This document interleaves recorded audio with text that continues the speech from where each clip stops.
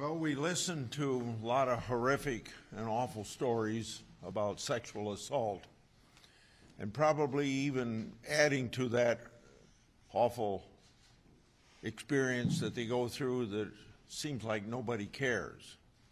Or with the cover-up, I shouldn't say cover-up, the secrecy or the lack of public knowledge about what goes on in an arbitration. Be able to choose yourself. Do you want arbitration or do you want court? That seems to be a reasonable thing to do.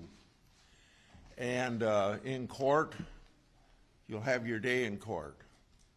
And the justice branch of our government is obviously where we're going to make sure that people get a fair hearing. And things that are made public so they don't happen again are very important. And so I'm glad to be a part of this, follow leaders like Gillibrand and Durbin and Graham and Schumer on this. But really, this is a good day for our political system, too, because in a bipartisan way, this issue is bipartisan, but it shows that Congress can work in a bipartisan way.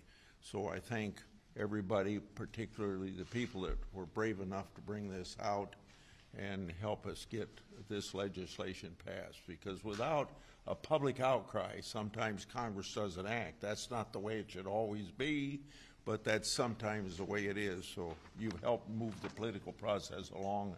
Thank you, Senator Schumer, for the bipartisanship.